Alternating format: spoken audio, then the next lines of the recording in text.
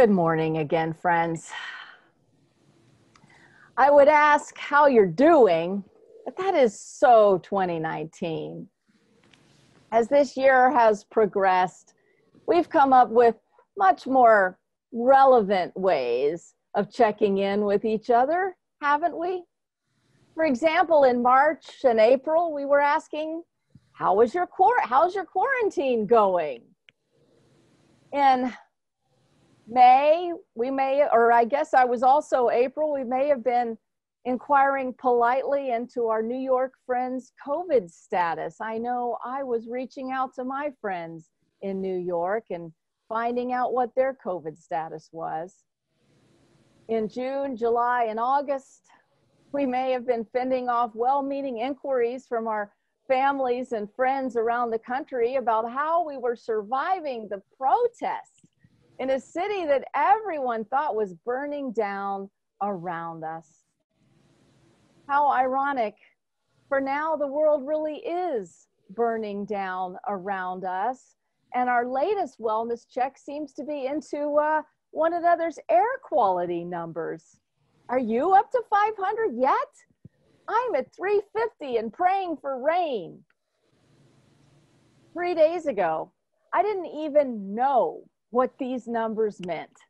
And now I have one app and two websites open on my phone, tracking my air quality numbers in real time. And all I can say is enough already. I am so done with 2020. I wish I could just eat a magic jelly bean that would put me to sleep until it's all over. I don't think anyone could possibly have imagined how truly awful this final year in the second decade of the 21st century would be. But here we are. And we've learned better than to say it can't get any worse, because it can always get worse, can't it? When the ancient Hebrews were in exile, they wrote Psalm 137. By the rivers of Babylon, we sat down and wept when we remembered Zion. Sometimes all you can do is sit down and weep. And so today, metaphorically speaking, or maybe literally, some of us can sit down together and we can take a moment to weep, to experience or allow ourselves to feel our grief, to lament, to grieve the lives lost to COVID-19. 194,000 lives and counting. That is 64 9/11s. 64. And yet we haven't yet seemed to find a way to come together as a nation, to acknowledge and mourn together the loss of these lives. We grieve also the lives snuffed out by the police and by vigilantes that hunt Black people. We have learned to say their names. Trayvon Martin, Philando Castile, Tamir Rice, Eric Garner, Ahmaud Arbery, Breonna Taylor, George Floyd, and so many more. We grieve also the loss of life in the recent protests on both sides. Anthony Huber, Joseph Rosenbaum, and Aaron J. Danielson. And it's not only the loss of our dead, it's the trauma to the living. We have seen our young people, moms and dads, clergy and veterans, being gassed, by the police and the feds, by our own government. Could we have imagined it? We've seen angry young men patrolling our streets in trucks, clashing violently on the streets with Antifa protesters. We fear for what lies ahead in an election season like no other that we have known. Many of us have known sleepless nights and anxiety-filled days. We have lived with uncertainty of what each next day will bring and when and whether our children can go back to school, or when and whether our jobs will survive or come back. And we have perhaps most recently learned to pack an emergency away bag and put it by the door in case we too have to evacuate. Well, now we grieve also for those tragically lost to the fires in Oregon and California, throughout the West, whose names are still coming in. Later in the service, we'll have an opportunity to pause and really drop down into a time of prayer for those and for all whom we have lost, for the pain, for our families, our state, our nation, and our world, for healing from the distress and trauma we have experienced in recent months. I would like to invite you all to stop and take some deep breaths. But who wants to breathe this air? What do we do when the very air we breathe turns against life? Maybe we do just sit down and weep.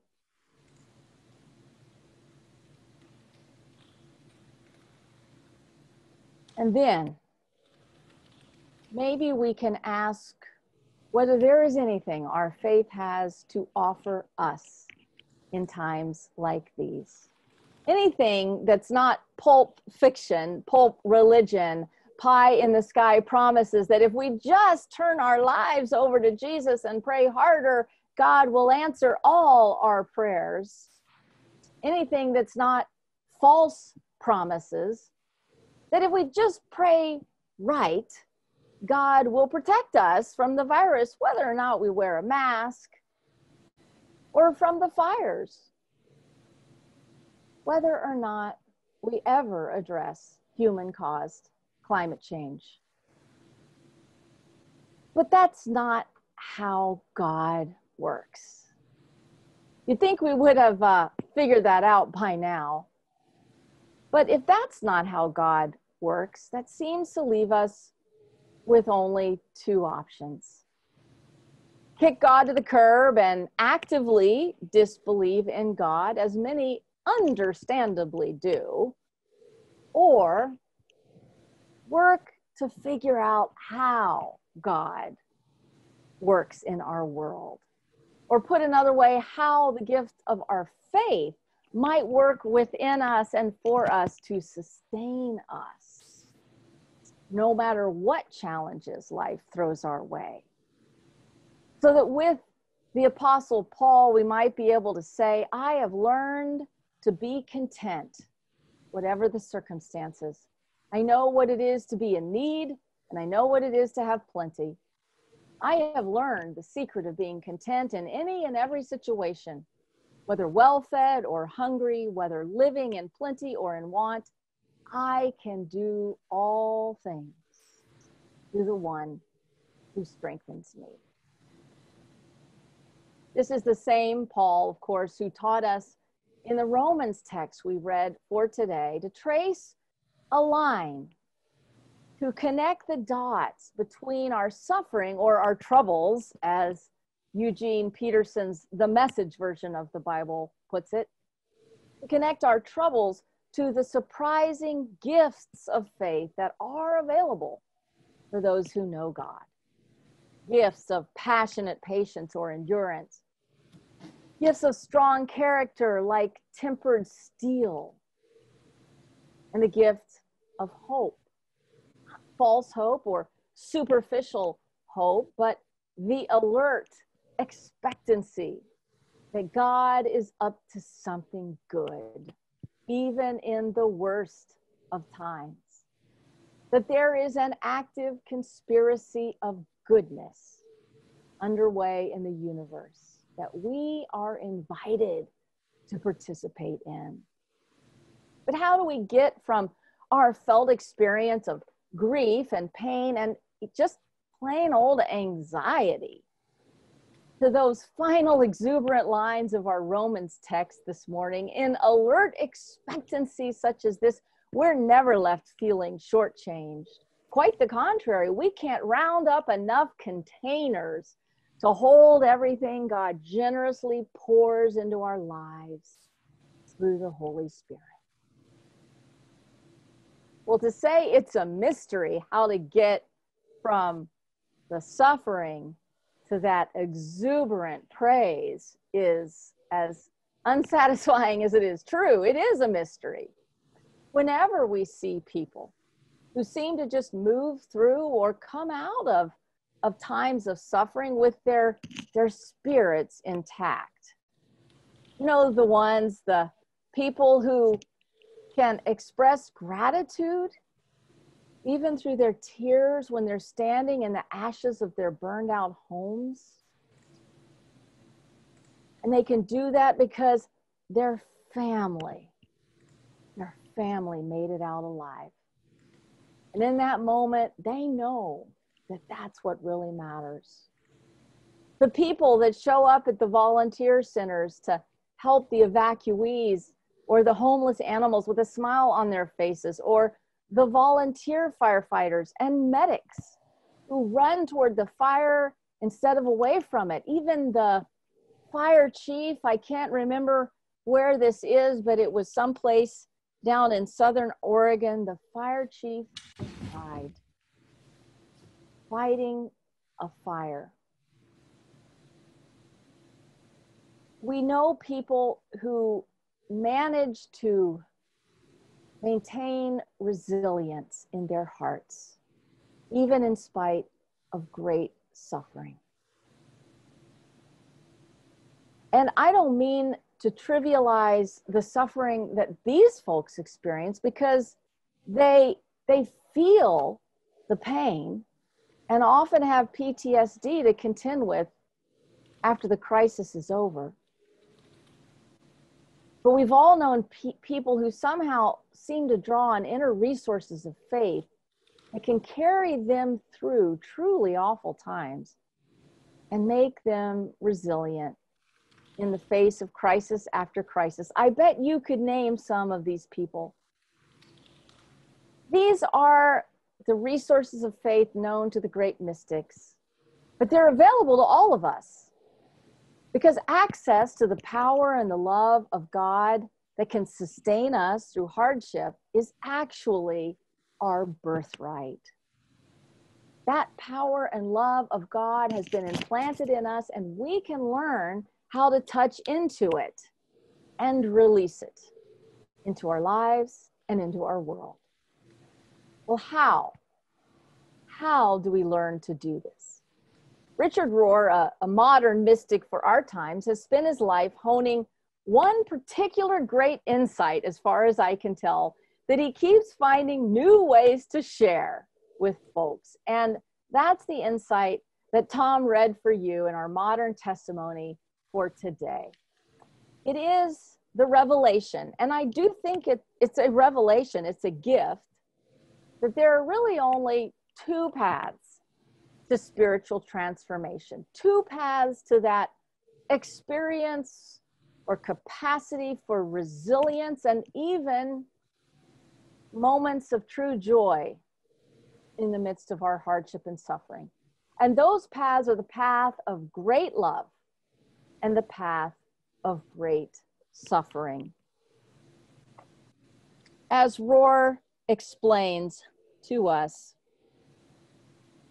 These paths level the playing field of all the world's religions, for only love and suffering are strong enough to break down our usual ego defenses, crush our dualistic thinking, and open us to mystery. In my experience, he says, they, like nothing else, can transmute us from a fear-based life to a love-based life. Rohr talks a lot about the secret that comes when our hearts are broken up open, either by an experience of great love or an experience of great suffering.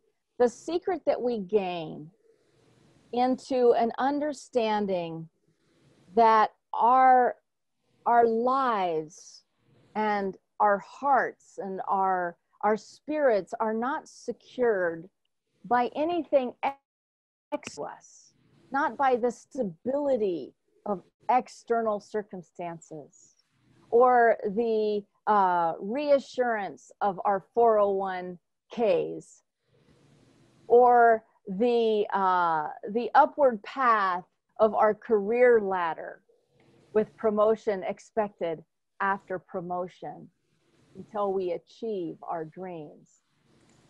Rohr knows that ultimately those false hopes will fail us because the world will disappoint us. We will fail, or someone will betray us, and we will fall back down again. He talks about this a lot in his book, Falling Upwards, A Spirituality for the Two Halves of Life, which I highly recommend to you if you haven't read it. This paradox of falling upwards is the insight that it is often through our failures rather than our successes that we mature as human beings and that we grow in our faith.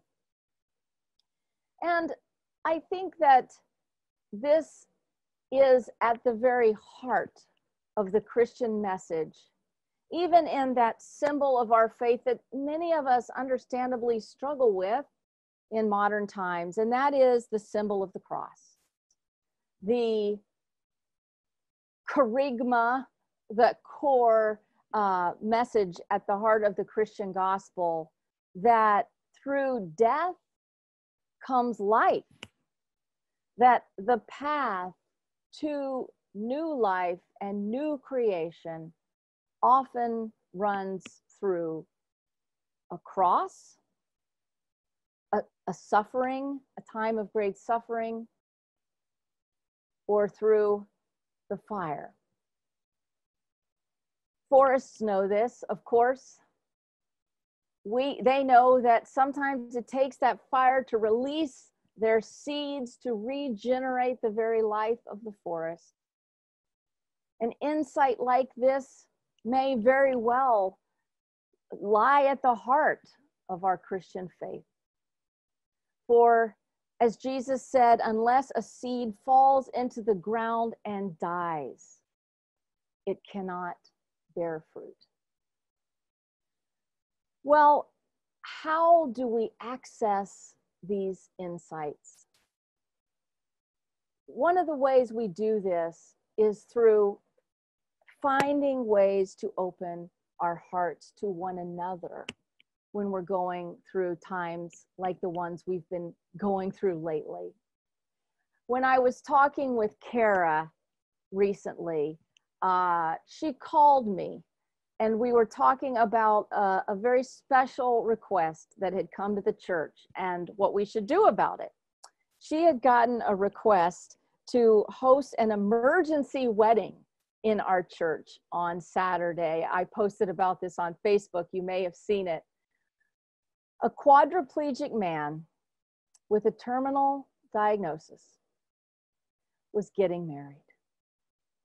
And his venue for he and his fiance had been canceled because of the wildfires. He was desperately calling around to church after church, And Kara told me that as he told the story to her, these churches were saying, no, I'm so sorry, we can't open up. This is just impossible. No, it's tomorrow. No, we can't accommodate you. And finally, he said, isn't there any church that can help? And somebody, I don't know who, said to him, well, why don't you try First Congregational? They seem to be willing to open their doors. They're pretty flexible. And so our church office got a call, and it got to Kara. And Kara said, of course, we will make this happen. And then she got a little panicked, and she thought, did I do the wrong thing? I better call Janet. I better call, the boss and make sure I'm covered for this, that, I'm not making some kind of mistake here and hosting an actual wedding service in our sanctuary during COVID and all that. And we talked it through, and I'm like, you absolutely did the right thing. How can you say no? And as we reflected on this, she said, and I hope she doesn't mind my sharing this, she said, I know it's the right thing to do, but it's really hard to get out of my home and go into the smoke and go down there and open up this church. And I said, you know what? I think in the end, you're going to be so glad you did. I bet anything you're going to come back to me tomorrow and you're going to say, I am so glad I did this. And of course, that's exactly what happened. And she knew it was going to happen because she said, this is what I believe gets us through crises like these. It's three things. It's connection, it's community, and it's service. That's what will get us through. And she said the next day, I was right. It's that connection, that community, and that service that lifts us up. And this couple could not have been more grateful. And they shared tears of joy together. So friends, sometimes I know we have to ask ourselves, what happens when there is no safe place in the world anymore? What happens when it feels like there's no place to flee to? All I can say is we have two choices, and both are good. We go in and we go deep. We reground ourselves in the sources of our faith in prayer and meditation. We stabilize our hearts in the great heart of God. And we go out and we go big. We go out in love and service and connection, and we help our community. And we can even take inspiration from Jeremiah the prophet, who, when the city of Jerusalem was under siege, bought a plot of land at Anathoth. For he said, God said, we will again plant and harvest. We will again grow grapes and drink wine. For God has promised to restore our fortunes and to restore our land. There is a way to get to hope, but it's not easy. We go through the fire, but when we come out on the other side, if we have held on to one another, if we have rooted and grounded ourselves in love, and if we have let that love flow out of our hearts to touch others, we find the hope waiting for us on the other side. May it be so for you, friends, and please be safe, take care of yourselves, take care of one another. Amen.